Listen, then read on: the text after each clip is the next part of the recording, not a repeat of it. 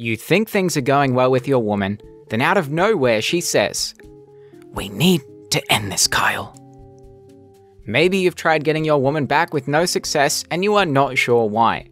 You need to understand that at different ages and phases of life, women respond differently to what they find attractive and how they will behave with you. A 33-year-old woman will want you to show her you are willing to commit and provide, whereas an 18-year-old is likely to place more importance on looks and exploring her options. In this video, you will gain an understanding of the phases of a woman's life, you will gain more power over your dating life, waste less time, and become better at attracting and keeping your dream women or woman. This is a book summary of The Rational Male Preventive Medicine by Rollo Tomassi. Part 1. Understanding hypergamy. Hypergamy is the instinctual desire of a woman to get the best possible mate that she can get. Hypergamy is made up of the good genes aspect and the good father aspect. Women want the most genetically attractive partner they can get. The second is the good father aspect. They also want a man who sticks around and has resources to share with her and her children. But rarely do these characteristics appear in the same man. Men who are good looking and can sleep with a lot of women don't have the incentive to stick around, while men who are willing to provide aren't necessarily attractive. Men with both of these qualities are rare. Therefore, some researchers have suggested women have evolved a dualistic sexual strategy. Over evolutionary time, women may have maximized reproductive success by doing two things simultaneously: seeking good genes by mating with someone other than her primary partner during ovulation, and maintaining a long-term pair bond with a partner who provides resources for the children. In simple terms, she coops up with Winston, but bangs Chad. Keep watching because at the end of part 3, you will learn how to help prevent your woman from banging Chad. But first, you must understand biological hypergamy, the ovulatory shift. There is a multitude of scientific studies that indicate that a woman's sexual preference for facial characteristics shifts depending on her menstrual phase. When women ovulate, they prefer masculine faces, faces with features that indicate high levels of testosterone, like wide faces, beards, and defined jawlines. Men with high levels of testosterone indicate good genes because only men with good genes could afford the taxing effects testosterone has on the immune system. And fun fact, high rates of testosterone are associated with high rates of offspring abandonment. At other points during the cycle, women prefer feminine male faces, as they might signal a higher willingness of the males to invest in offspring. So what does this mean for men?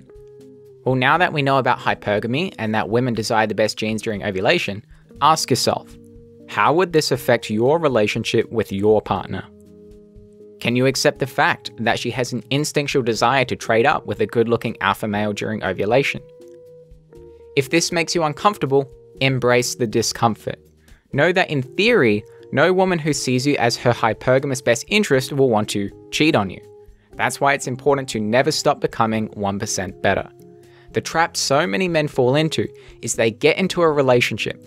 After a few months, they stop going to the gym, they become lazy, and delude themselves that their woman will love them forever for who they are. Let's move on to part 3, where you will learn the phases of a woman's life which will help you identify a partner who is less likely to bang Chad. The woman's maturation timeline describes how the situations and behaviors of women change based on what phase of life they're in. The first phase is the formative years, ages 15 to 25. Women in this age range highly value the looks of men. An introverted shy guy can be perceived as an attractive alpha male if his looks are on point. Other factors like status, confidence, and game, while beneficial, are valued less due to the fact that a young girl lacks real experience of a guy with game, social savvy, or a real need for provisioning. Phase 2 is the break, when women are at the end of their late teens. At the start of women's college lives, they are inclined to end their relationship with their high school sweetheart and enjoy their newfound options because their sexual market value is at its highest. A common trap men fall into during this phase is committing to a long-distance relationship with their woman because they or their partner have to move away for university.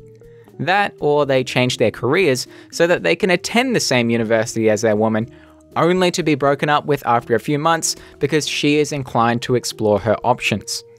Phase 3 are the party years, woohoo! Ages 20 to 25. In this phase, women have boatloads of sexual options. The physical looks she prioritized in high school will remain the top attraction priority. However, as she matures and gains new experiences, wealth and status will also become important factors for attraction. In phase 4, we enter the epiphany, which is ages 28 to 30. Women become more aware of their declining looks and their diminishing ability to compete with younger women. They feel more urgency to lock in a male partner with superior genes who will also stick around to provide.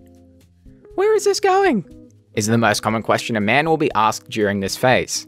She might stop having sex with you or threaten to break up if she doesn't feel that you would get down on one knee for her. Phase 5, the transitory phase, ages 29 to 31. She is anxious that she'll never find a suitable long-term mate. Feminine social conventions allay women's anxieties and pressure men to settle down with them. That's why you hear some women say, "Men should date women their age. Men are shallow for ignoring single mothers. Men feel threatened by successful women." On to phase 6, security, from ages 31 to 34. If women have not secured a suitable partner, they have two options. 1. Continue to look for a partner that fulfills both alpha attraction and beta provisioning as their looks decline further. Or, settle for a partner with less value than her, who can't provide alpha genes, but can provide long-term security and provisioning. As women continue to age in their 30s, wealth, provisioning capacity, and status become the primary attractive traits to them. Women in this phase are the toughest to date because of the heavy desire for you to commit and entitlement. "I'm more valuable than those younger girls," she tells herself.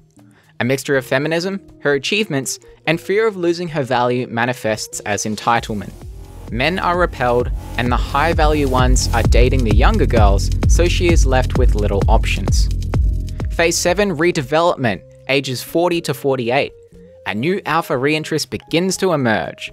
While security may still be an important concern for her, she turns her attention to the excitement she used to enjoy with her past alpha lovers.